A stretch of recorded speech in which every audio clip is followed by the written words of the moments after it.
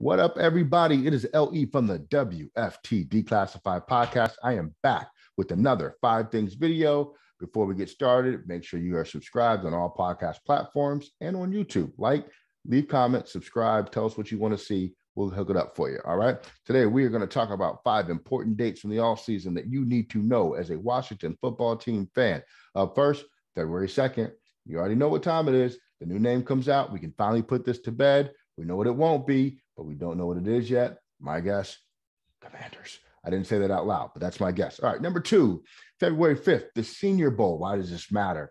Because this is where you get a lot of your mid-round talent from. Guys that play in the Senior Bowl are usually not round 1 picks most of the time. There are exceptions. Now, remember, Antonio Gibson played in the Senior Bowl. We got him. He's been relatively productive for us. You want to pay attention to the Senior Bowl.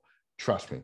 Number 3, February 22nd. This is the franchise tag / transition tag date.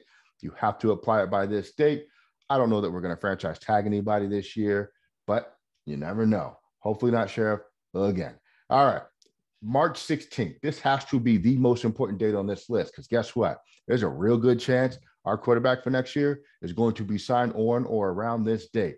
And this really tells us what we're going to do or not do in the draft based on what happens on March 16th. So if you have a calendar still, one of those old paper calendars, go find it, circle it, stamp it, do whatever you need to do, bedazzle it for all I care. But make sure you know what happens on March 16th. Be by a TV, a phone, any type of device with the internet that can keep you up to date on what's going on, because I have a feeling it's going to be a big day for us.